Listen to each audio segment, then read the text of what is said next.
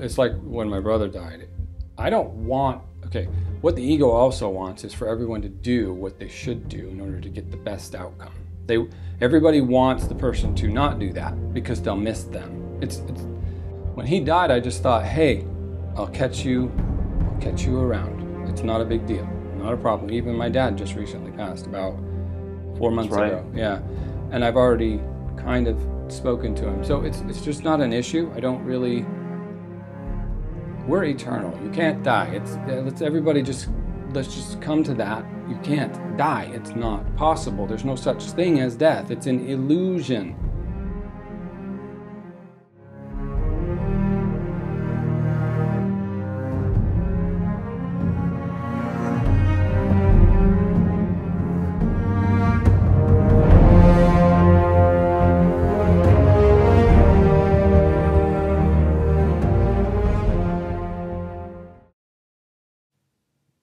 I am Jason Abraham, the Shadow Teacher 33, professional wellness and sovereignty coach, practical mystic, and warrior of truth in the grand illusion.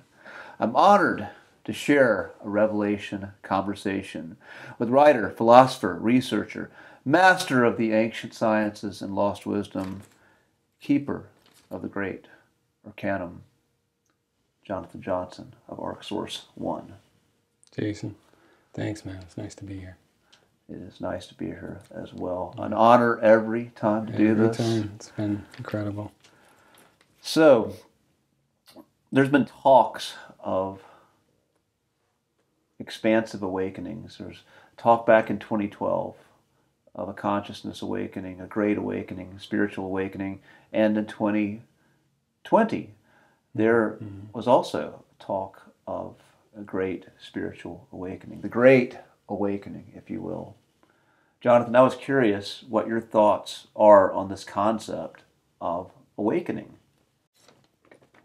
For me, the Great Awakening looks an awful lot more like the end than anything else. You start at the beginning, and as you progress through the creation, you go in, you experience it, multiple lives, and then as everything kind of culminates and comes to a close, there's a transition from the way things have been done. The scale of the creation has a particular path, vibration, or resonance. So at the end, the resonance goes from what it was, and it shifts the new harmonic into a new frequency.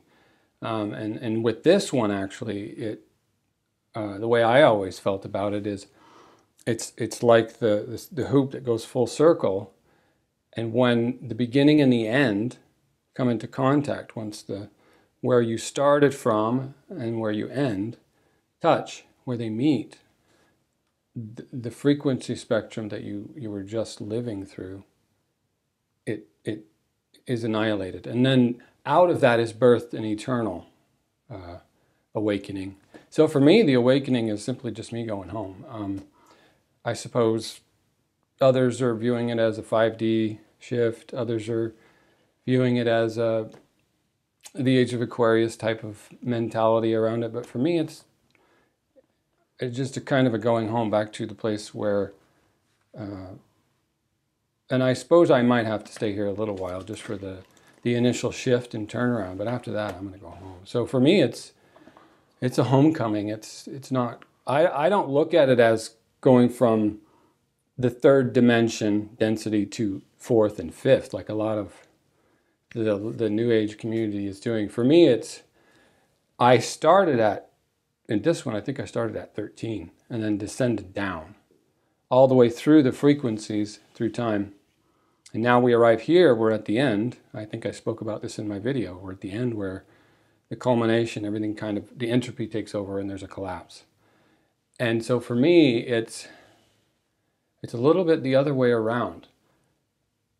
To me, the destructive end, or the creation coming to a close, is a doorway that then leads you into eternal life. So my perspective is bound to be quite a lot different than some. I think some other people do have that same perspective, but for me it's going from the illusory, like we speak about the Matrix sometimes, you know, the illusion of all this.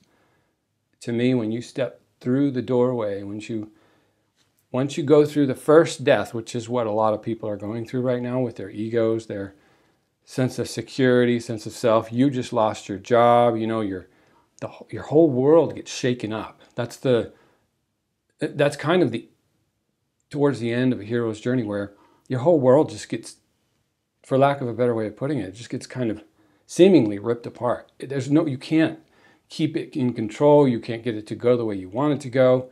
But there comes a point where you just let go and surrender, and it's just it's a free fall. And that right there is the first death. And then the first death leads you to the second death, which is when you really do die out of this physical form. But if you can overcome the first death, the second death has no power over you, is a reference in saying, once you let everything go and know that you have no control over any of this, then the ego says, fine, okay, I give up. And it basically surrenders the fight and stops trying to control the ship. Then the divine says, see, I was taking you there the whole time. You just were fighting with me. You were resisting. And then once it dies and goes to the second death and you actually do physically die, you won't be all that concerned or bothered by that death, because you've already dealt with it. You've already felt what it would feel like to lose loved ones, your sanity, your finances, all kinds of things, relationships. And then when you die the second time, you're free. It's to me, it's like a doorway to the eternal, because that's how it actually works. The process, when it unfolds and ends, there's a death and a finality. And that comes back again to with Ahriman. He has a purpose. He's not just some anomaly. His purpose is to close it out, bring it down. It's just not too much, because destruction has a tendency to overdo it. It's all about annihilation. So if you can stop it before it's too late, clear that energy out, and then rebuild and start over fresh. So these people will have in my video I speak, the people of this world will have a new age of grace, which is what's coming, which is I think a lot of these people that are referring to the fifth dimensional shift is what they're talking about. That's not what it is, but it's akin to that. It's when the golden age restarts and everything's new again. So it'll swing back up the other way. So one of the challenges, again, when we're talking about some of these esoteric ideas, talking about concepts of frequency and vibration, concepts that go beyond the five senses that most people are familiar with in the Matrix. And you just spoke of this.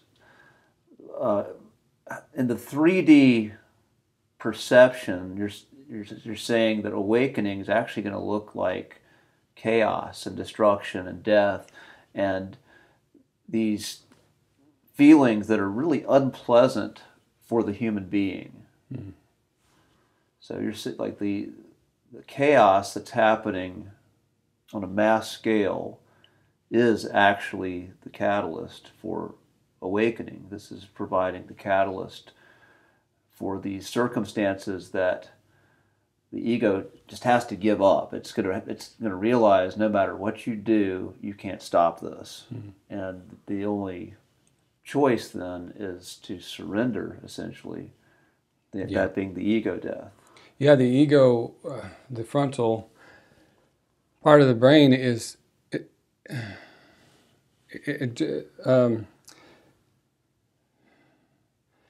the part of the brain that governs I have control, or I can. It controls the wellness of the body, of the self, of the being. That's what its job is. It has to be there, or else none of this would have worked. So it has to, though, eventually let go. So the ego, everybody wants to think, okay, I got to make a certain amount of money every month. I've got to protect my family. I've got to protect my kids. But inevitably, no matter how much planning or how much control someone thinks they have, things still happen. People still die. People still lose their jobs, lose relationships.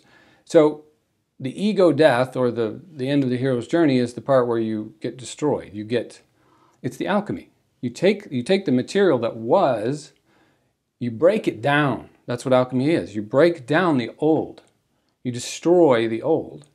Then with the ingredients, you make something new, and then you create a new. And that's the rebirth or the resurrection. That's where the hero goes from his dark night of the soul. He goes through the bottom, which is the underworld. And as he starts to reascend, he has to be annihilated at the bottom. He has to have a complete destruction of all that he is. And that's, I think we touched on that last video about people watching this video won't understand a lot because they'll get triggered by certain things. That is because their ego wants to be right, wants to control, or wants to make sure that that thing that I'm seeing is pushed as far away from me as I can get. Wants to be validated. Right. They want that perspective they're familiar with to be validated by Right. what we're presenting to them. Yeah. And when we challenge that, they don't like that. The ego does not like it. Yeah, you can't control that. And that's why people are a little bit having a hard time with the transition right now, because all of the things that we're disclosing as a team, all the people that are doing all the hard work to share with the revelations that they have about, whether it's the government or, the things they're getting in the shoulder and all that different stuff, that stuff is all being shared and open, but only certain kind of people are seekers. Certain kind of people are cut out to really drop their preconceived notions. I think you mentioned that just the other day. You have to just forget all the things that you know. All the things you think you know. Yeah. And you have to just say, okay, I don't want to know what I think or what I believe or what is right or wrong. I want to see it. Just let me see it for what it is, without any biases, prejudices, or conjurings of what I would like it to be. And then the truth can really present itself. But most people get triggered by the truth because it's usually not the same as what they've been told. So it's pretty triggering. Well, I'm also looking at this.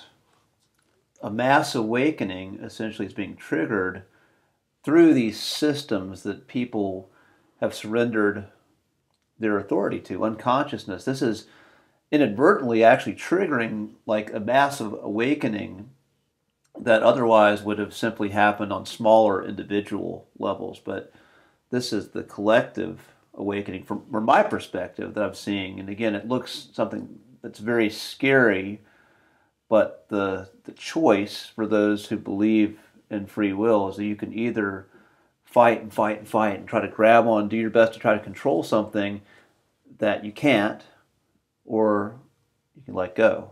Yeah. And which is what we're talking about. So the other side of that, with awakenings, I've found throughout my life, I've not just had one awakening. There's been several. There have been several experiences I've had where my concepts of what I thought I know or knew or who I thought I was were destroyed. They were annihilated. Yeah. And then something else came through, and then that process would happen again. And that was my individual journey. And I believe my individual journey brought me to where I've made some of the choices that I've made this day, which have led me to where I am, the beliefs that I hold right now. What's your experience been like on an individual basis for this concept of awakening, this death and rebirth?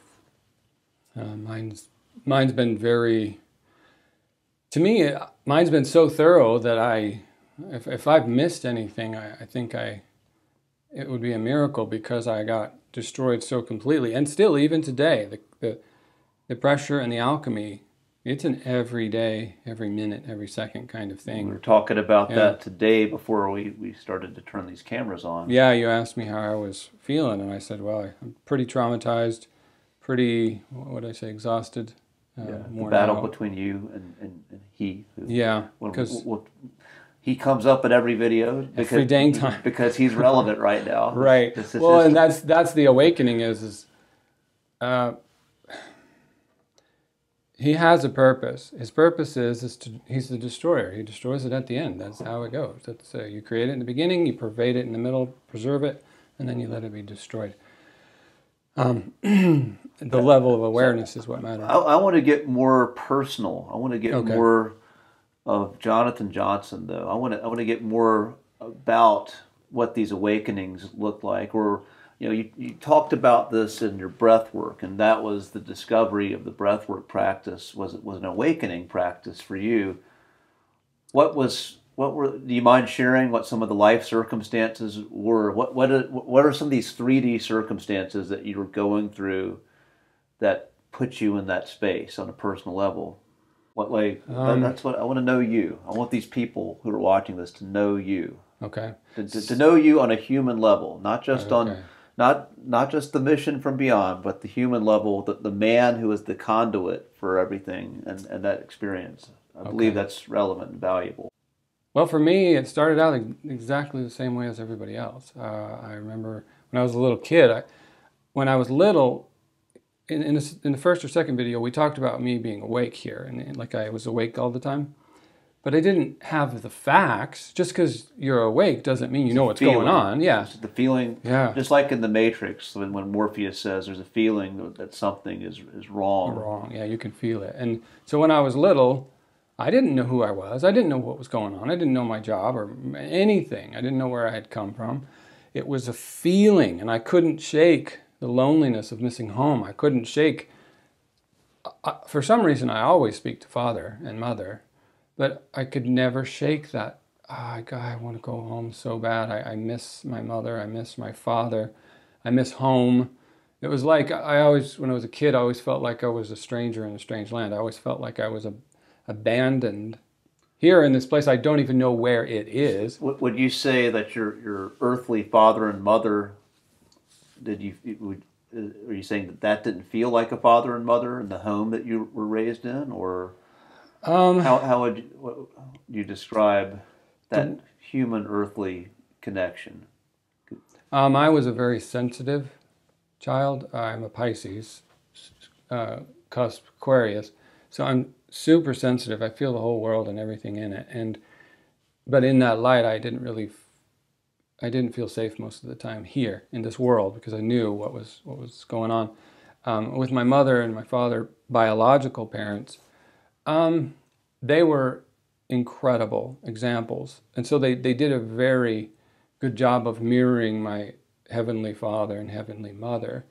Only difference being that my mother is quite young. She's like an infant in spiritual terms. She's quite a young soul. And she had never, as far as I can tell, she had never had children. And she had 12 kids and adopted 4. And then they fostered upwards of 50 to 60. Wow. I don't know the number. That's quite a family. That's a huge family. Yeah, so we were always giving people love, places to live and to be taken care of. And we helped, my dad would always help whoever was homeless or pick up hitchhikers and stuff or help rehabilitate addicts or alcoholics. So I got to see everything, but it also destabilized me a bit at a young age because I was so sensitive. I could feel everything those people were bringing in my house. And so I felt very unsafe right out of the gate because my mom, when I was born, she had already had 9 kids, plus the adopted 4. So I was number 10. And so that line of upbringing, it made me withdraw within, which turned out to be very helpful in the later stages because I became very self-reliant, probably to my detriment, that I'm self-motivating, I'm self-aligning, I'm self-orientating. But I do tend to end up distancing myself from loved ones and from, and family is the hardest thing for me because when I was in my original family with my brothers and sisters and stuff, it was traumatizing, so I always was withdrawn. Traumatizing. So you spoke of some of that. So when your father would foster people who were dealing with the demons of addiction, and you'd pick up on that, just your natural gifts and your natural inclinations, you would feel that, and you'd kind of, would you say you would take on some of that energy, or would you feel that just energy wanting to pierce into your soul? No, I was always heavily protected. I still am. The fact that I'm not dead is at least 5 to 7 times over. So you didn't feel threatened by it, but you felt it at the same time. There were some instances where I took matters into my own hands. because I will withdraw, but if I'm pushed too far, I can definitely take care of my own space. But in the sense of their stuff coming at me, no, spiritually, I've always been really protected. If I ever die, it's because it needs to happen. And it does for everybody. We all only die when we need to die. But what I'm saying is I don't, I knew I was always taken care of. I have a pretty hefty crew that protects me, especially in this life, because the stakes and how many Well, where people, was this trauma that you felt threatened by? Where was that coming from? just the constant having to transmute. So I feel anything anyone feels. So anyone that's in my vicinity, I can feel you. I know what you're thinking. I know what you're up to. So when people were up to no good, I could tell and I could feel it. And I didn't have a filter, and also didn't have a way of understanding it. So I was very much just a transmuter, and that's what I still am. I still transmute. So maybe some of these people who had who were struggling with addiction, the intentions when they had maybe bad intentions, is that what you were feeling? Like intentions to exploit your father or your family, mm-hmm. and that was what you're picking up on? Yeah, my upbringing, I just went over it just a few days or week ago with my wife, and I was a bit shocked because it all came up to the surface that day, that week, about all the traumas I've endured. I mean, it's like just being constantly, it's like Navy SEAL training. It's like, okay, we're going to take you down again, and then we're going to see if you can handle it, and then we'll take you down further, see if you can handle more. And it was like that. One of my brothers committed suicide when he was it was actually my 18th birthday. So on my 18th birthday, that very night, after I just spent several hours laughing, joking with him in his room, that later that evening he went and I already knew he would because I'd heard him talk about it several times.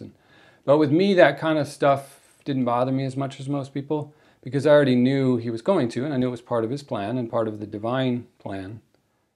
And so it was fine. It's fine, but it still affected me quite profoundly. I woke up the next morning and we all found a letter, and so it was. And then I remember the next day or two, I don't know what I was doing, but I was walking. I walked over to the site where it occurred, and I was looking at the blood on the ground and the hole in the rafters where the bullet went in, and then I heard the pop in my mouth, and then I smelled gunpowder go up my nose. And it was so loud that my ears were ringing and I couldn't hear anything. But that was normal for me. I could just feel what they were doing and what they were going through. And same with another brother. One of my brothers had brought a motorcycle home, and very fast motorcycle. I took it just before my other brother did. I was doing about 130 miles an hour flat out down the highway.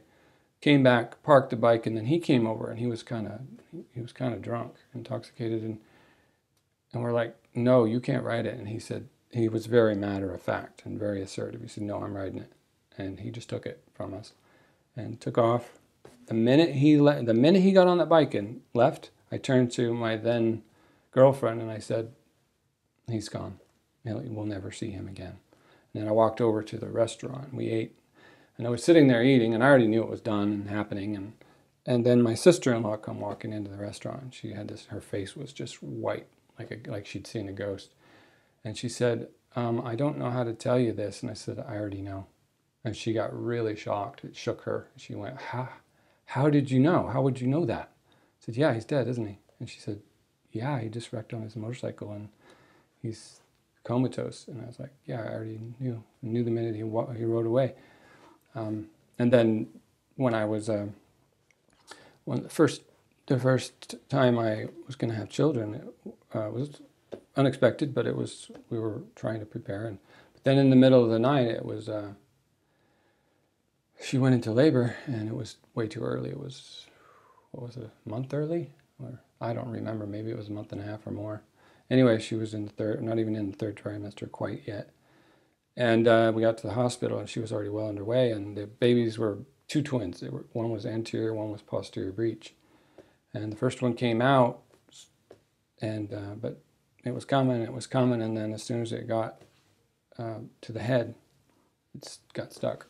The neck got stuck in the cervix, and I remember, because he was just a little guy, he was only like a foot long, He was still kind of the purple color because his skin hadn't turned to pigmentation yet. And I remember just seeing him there kicking. He was kicking, trying to get free, but he couldn't get free. He couldn't get his head out. And the doctor was frantically trying to get him out, but couldn't get him out. And so he said, I have to cut your cervix. I'm sorry. Are you ready? I have to do this to save you and the baby, or try to salvage the situation.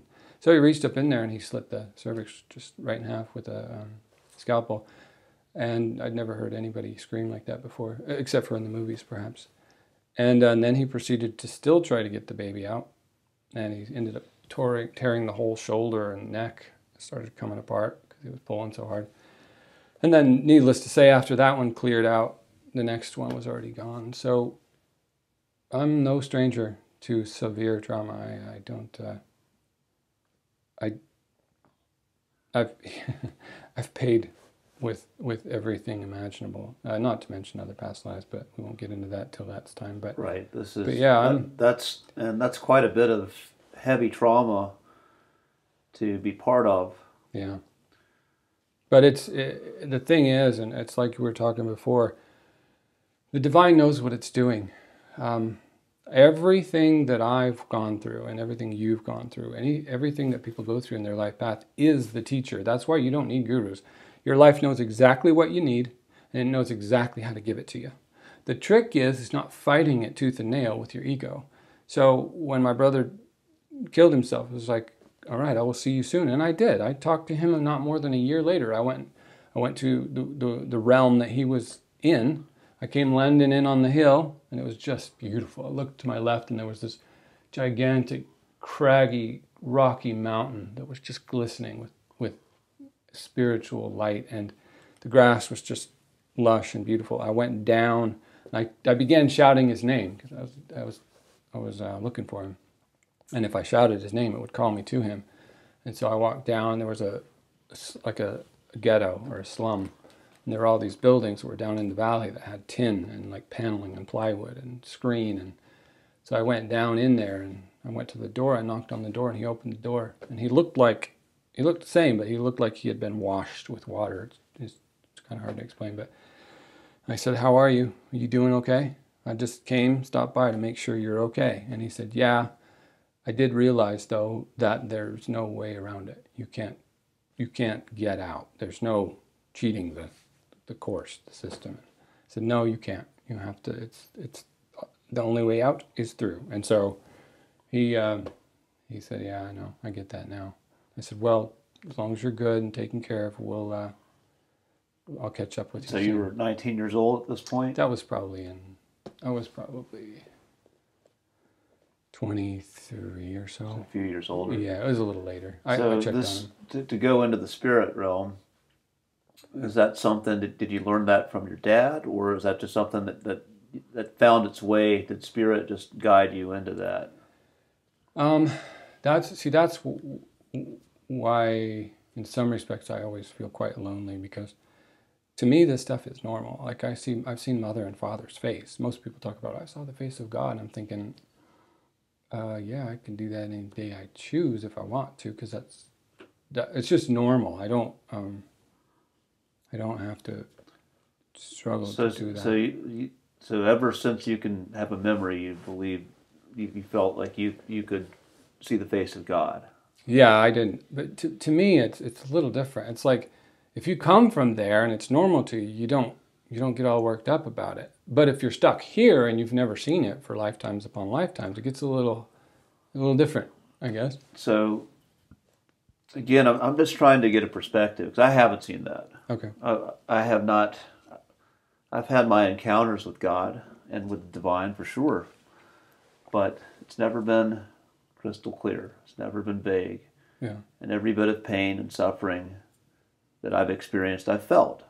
Yeah. And I've been tempted to want to check out and leave. And I felt the pain for others in my life or around me who have lost their lives. And that pain was very real feeling.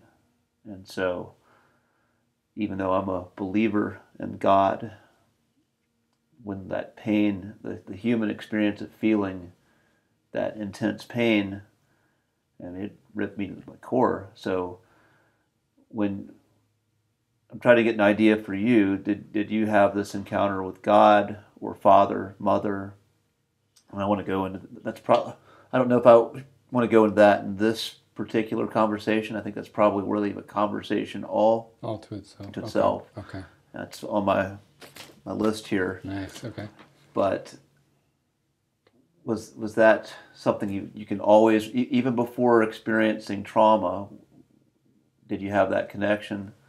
So, Yeah. So how did that change? So when you did experience these traumas that would just devastate a human, with shame, with guilt, with sadness for the loss, like being able to, just the idea of someone who was your brother and who you loved, you're not going to see them in this physical realm anymore.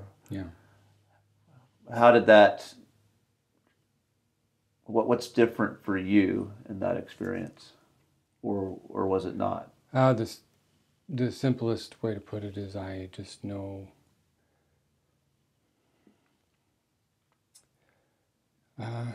it's like if you have like if I asked you to reprogram a computer, you'd probably just go, huh? I don't know how to write code. No idea. You might want to just hire a code writer or a computer whiz, because I don't know how that happens, or how to do that. For me, it's like that. So me here is, I'm not lost. I'm not confused. I'm not in any danger.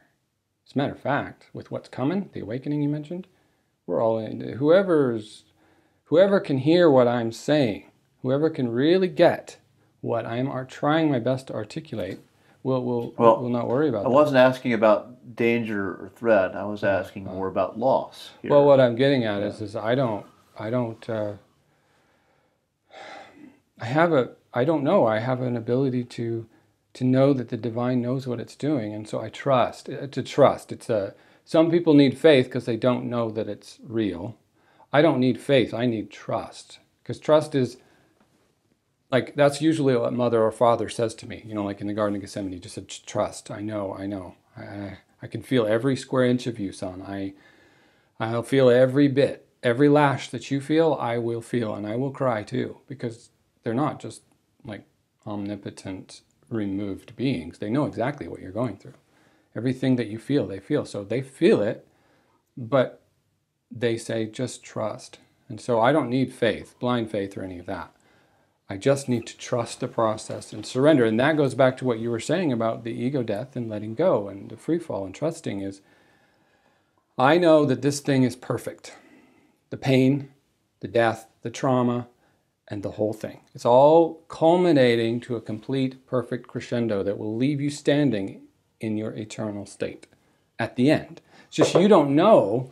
What I've noticed is people say, yeah, if I was perfect, I'd do it right. And I'm thinking, no, you are perfect.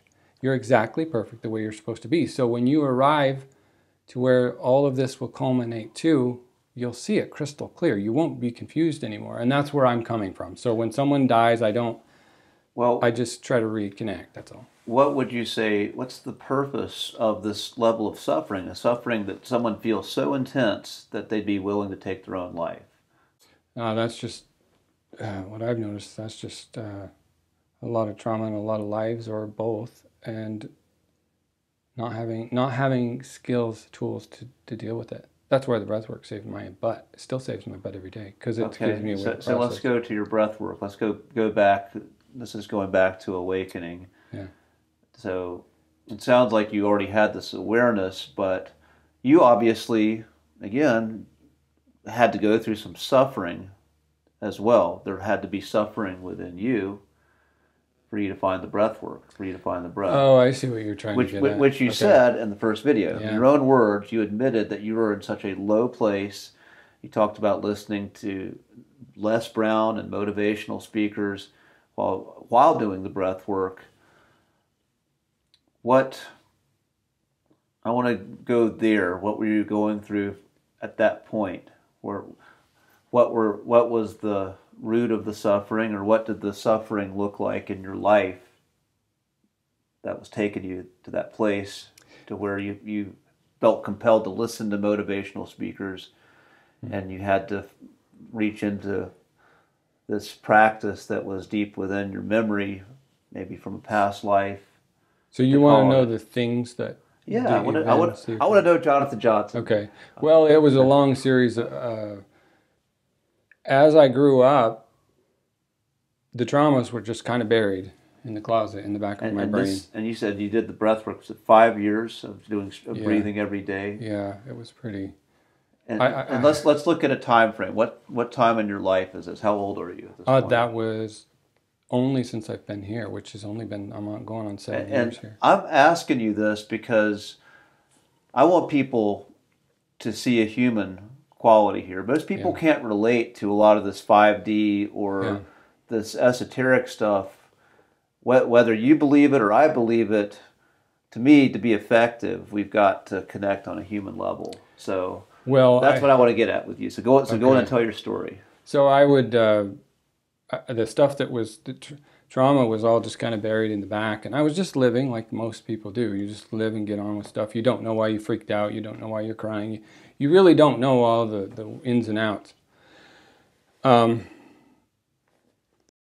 then there were some instances that one of the hardest ones for me has been my children, because some of the children I had agreed to bring in but not raise, and so there was a lot of pain that came with that. There was a lot of trauma that came with just the way I was raised and all the incidents that I had mentioned. So eventually I just got to the point where all trauma, you can't outrun trauma. You just can't. So the longer you try to put it off, the worse it will tear you apart. And that's where people usually end up in the suicidal territory is, I just can't do it anymore. And the demons, what people call our demons, they are real, but they're also just your own creation. So if you've been traumatized, then you keep recreating that energy field that then follows you everywhere you go. Right. And it takes chunks out of you. And it'll tear you apart eventually. It tries to bring you to your knees. That's Ahriman's territory. We won't go there, but the whole point is that's where I was at. I couldn't do it anymore, and I to be honest with you, if I'm completely honest, I've wanted to get out of this place since I got in it, even from the very beginning, but especially this life. But it was just a series of events of all those things piling up and piling up and piling up, and I just, what I shared with everyone, the first video about being on the floor here, and I was just annihilated. I couldn't do anything. I wanted to die so bad. I wanted out. But I had to make a decision whether I was going to stay or whether I was going to go. And I made the decision to stay, and then that required me to defeat my demons. It's like if you're standing around and you haven't pulled your sword out. And I finally made that decision. I finally said, all right, I'm not a victim. I'm not going to sit here and complain and whine. I'm a hero, and I'm going to get up. I'm my father's son, and I'm going to do something about it. So I just switched from being a victim and it's all on me versus, no, I'm proactive. This will only make me stronger. So I just shifted into that. And I had to because, and to be even more direct, what started to happen is as I was growing up, I started having memories and flashbacks. Sometimes I would just be sitting there and I'd just start having a flashback of Jerusalem or there was actually a couple in Jerusalem, or I'd have one in Scotland, and I would just have to kind of brace myself because my whole body was feeling it and going through it again. I don't know if you're familiar with veterans, but you just have, it's just, you're checked out and you kind of have to grab something or take some disassociated, yeah. So you're kind of having something that's pulling you out of your body, yes. So not only did I have all the trauma from when I was little, but then I also had the trauma from past lives that I hadn't had a chance in the past life because it was too much work to deal with. So I remember. Did you understand that was this whole past life thing? Did you understand that was what was going on, or was it the breathing that brought you into the clarity to where you could actually get more of a concept of that being what was causing these visions you were having? No, I knew right away. I was very well aware of my past. I had.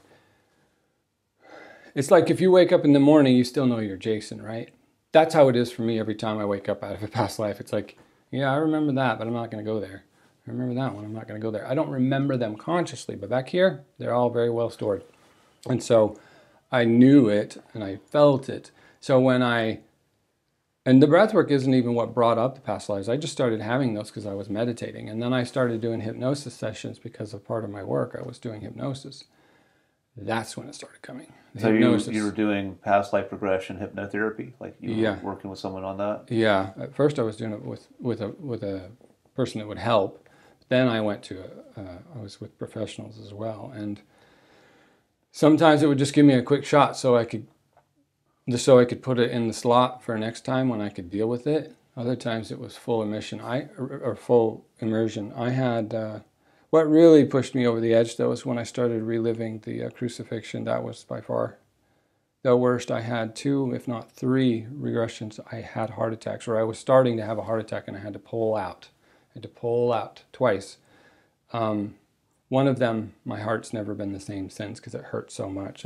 My heart went like that and it started squeezing and squeezing and squeezing. And then I said, okay, I gotta go out. And so I let go of the regression and I pulled out as best I could. And that one nearly finished me there. And I had 3 of those. I think on that one I've had 5 total, but for me it's just to get underneath and refeel it, deal with it.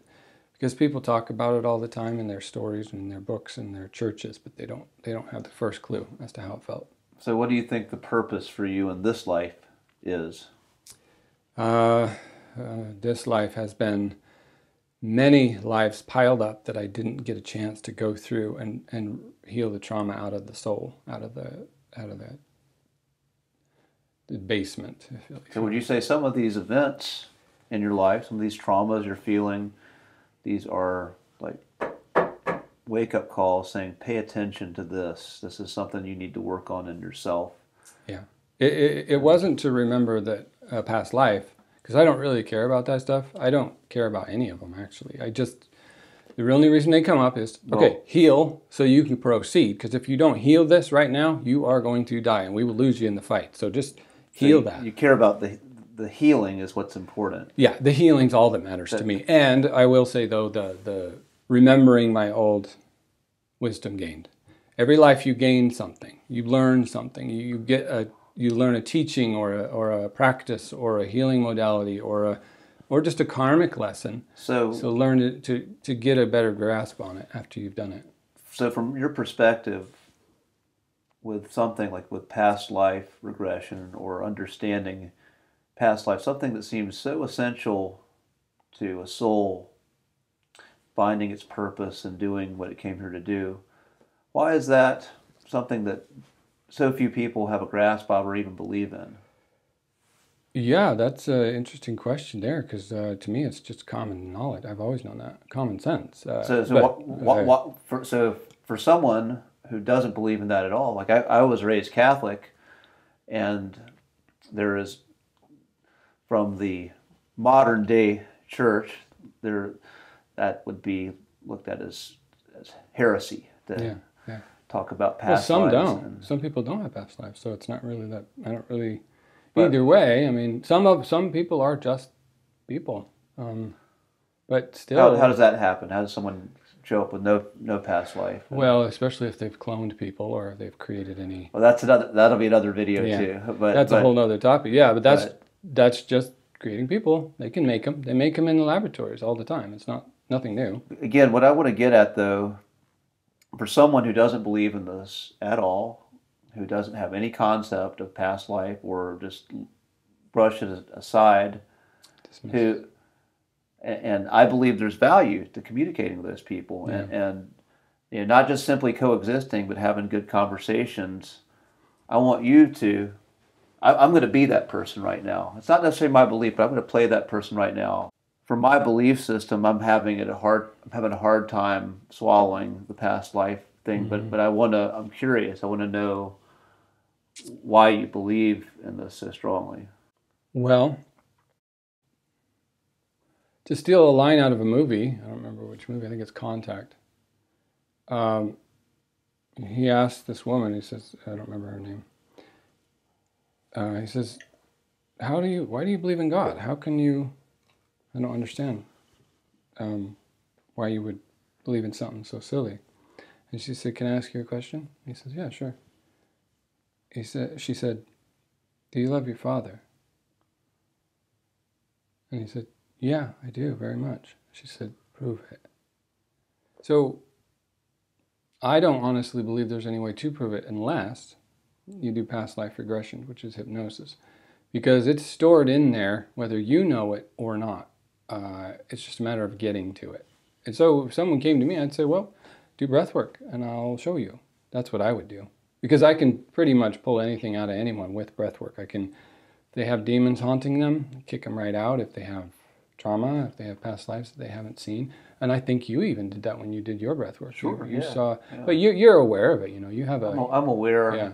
Yeah, I'm just trying to bridge this gap for someone who may not be even, like I'm obviously someone who is curious about this and dives all the way in, but there are many people who I think are very intelligent people who would be resistant, and I'm just trying to bridge a place of conversation, and that's well said. It's hard to. The breath work is a practice that you experience. You get a visceral taste of something like this, and you get a sign that there's more to the world than what you currently believe.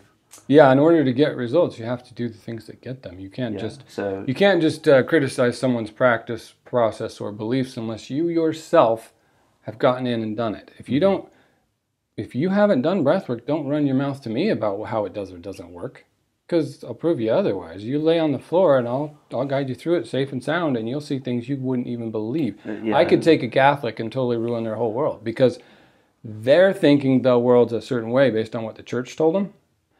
1, 2 breath works and that whole thing's going to come crumbling down if that's what they want to see. I can direct the energy however they like. I don't nothing personal. And to be clear, breath work it's not the only path. No, it's not. Absolutely not. It's your personal path, but there are other people have found it with plant medicines. Yes. And again, for me, sometimes I would just have I would have a spirit talk to me, and again, UFO contact. There's been that. That's been one of my experiences. Something I didn't necessarily. Well, I guess I did ask for it, but that's a story for another day. Which people who watch my Shadow Teacher channel, I talk about that. Yeah.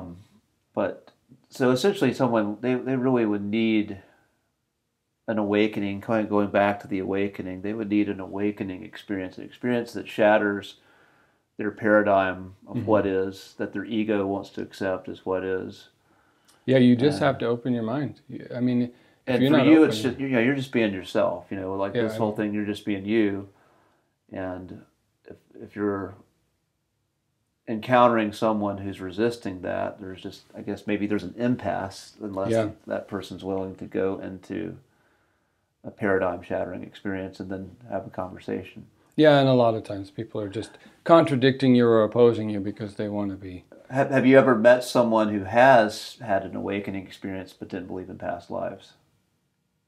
Yeah. The thing I find is it's so seamless and so natural when it occurs that they're more surprised about the clarity and the detail than they are about, oh, there's such thing as past lives. It's usually more like, wow, now this makes sense. I do have a client who came in as a very powerful, open-minded yet opinionated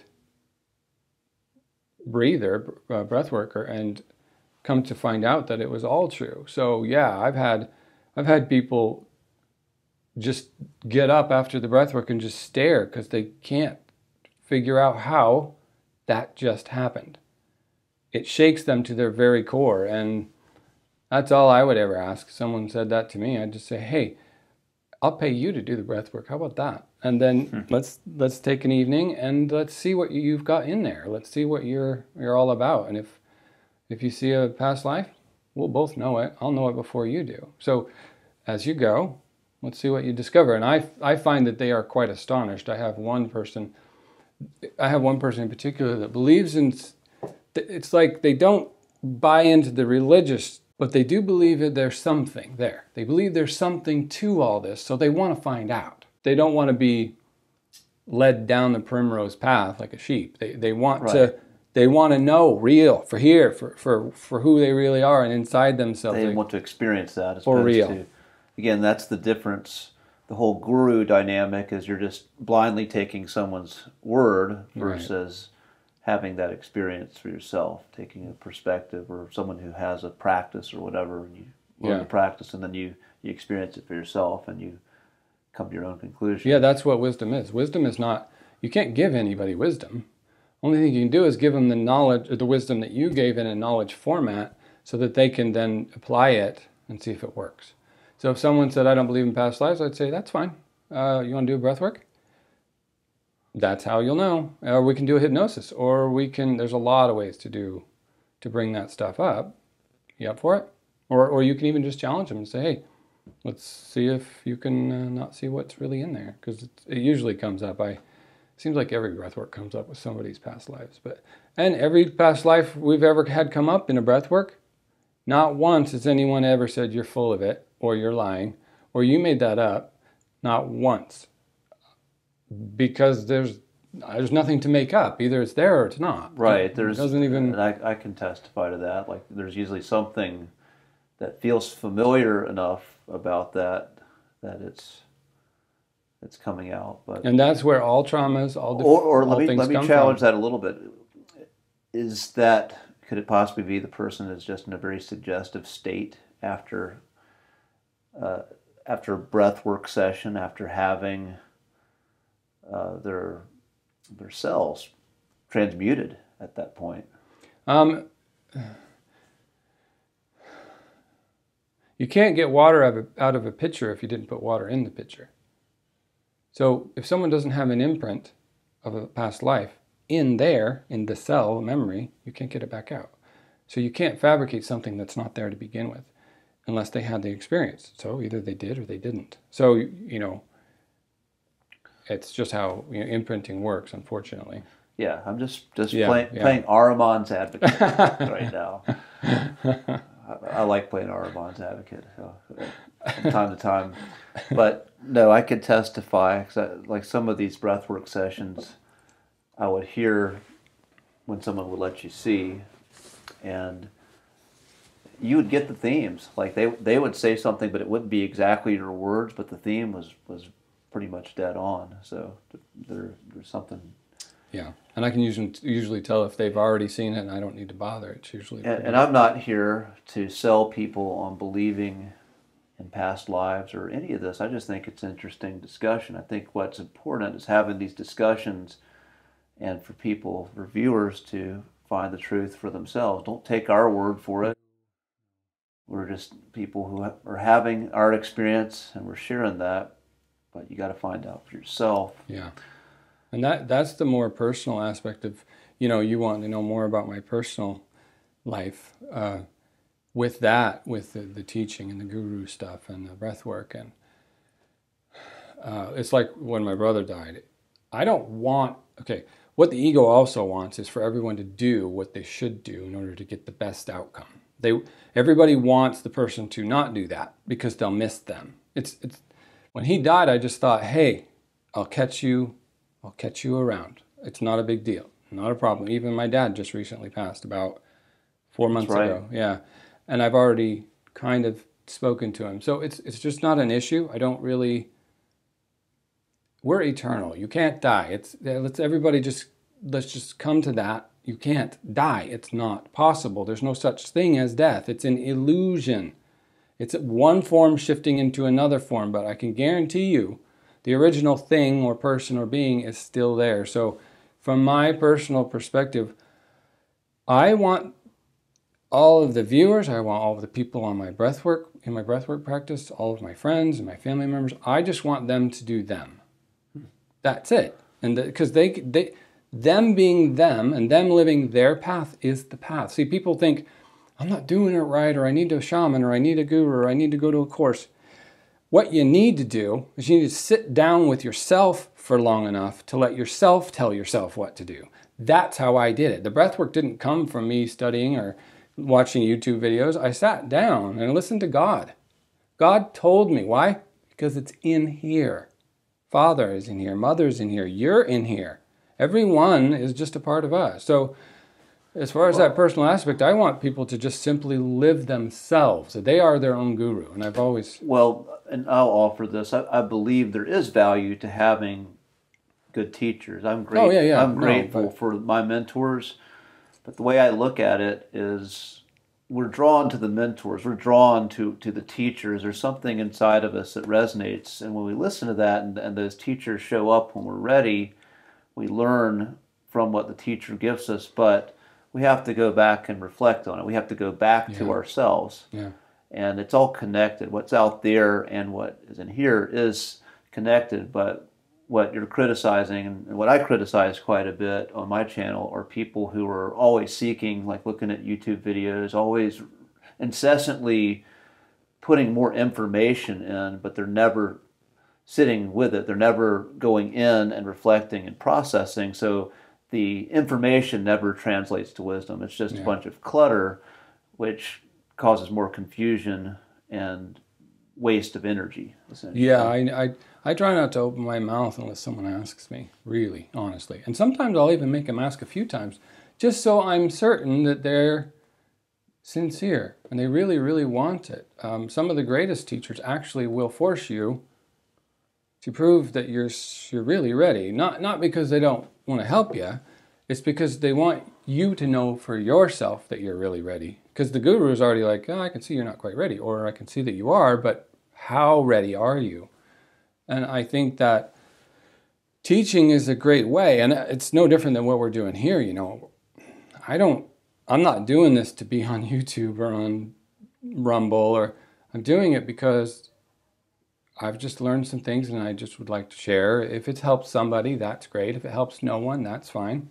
But as far as my motivations is to set the record straight, like I said before. I'm not after the viewers and all that. I need them, but that's not my driving force. Okay, my driving but they're a part of your mission. Yes, very much so. So that's, without them, there's no need to keep recording, right? There we go. Yeah. So. But as far as the actual motivation, it's to get the truth out there so that everybody has the whole puzzle to work with. Mm-hmm. At least the puzzle. Yeah, go talk. We were talking about this in the car, and I do want. Yeah. This is what I want to end on, but go on and talk a little bit about the puzzle, and we'll end there on this one. I watch all the spiritual people. I watch all the channels. You know, most of the major people anyway. I don't know some of the minor ones, but I'm just noticing that there's not a lot of awareness on the full picture. I noticed a lot of people are kind of focusing on specific conspiracies and themes, you know, if you want to call it that. But no one's taken the whole thing and put it into one cohesive picture. I noticed everybody talking about God as if they're either A, they're completely Christianized about it or religious about it, or B, they're turning it into some ethereal, like New Agey type stuff. Yeah, and that's not. They're both right. It's you gotta. Yeah. I'm finding that's true with everything. Is everybody's thinking it's either out or it's in, but it's both. It's like they're thinking, like you mentioned about the Christ thing. It's either in you or it was a real person. There's no in between. No, it was both. Mm-hmm. We're all both. We're all that. So that's my main hope is just to tie some of these loose ends up in a way that's unique to your perspective. Yeah, and your experience. I can remember the beginning. So we'll save that. Yeah. Okay, we're going to stop here because that's a good stopping point. I think we've gone really deep, and thank you for opening up, like really getting vulnerable today and sharing some heavy experiences that be very hard to share on camera for many people, and I appreciate you opening that up to me and to whoever's watching this. Yeah, it's nice actually to feel encouraged and heard enough to go ahead and share it, and that's one of the things about what we're doing here is I wanted to really convey is just I'm willing to be completely open and vulnerable and authentic to show that we all have these struggles, that we all, I mean, there's so many people out there with so many things they're working on and trying to get over and heal from. And anything I can do to help, I'm all on board to give what I can. But I appreciate you making it nice and easy in the sense that I can share it, you know, get it out. Yeah, well, we're going to sign off on that note. Sounds good. Well, Jonathan, thank you once again. Thanks, Jason.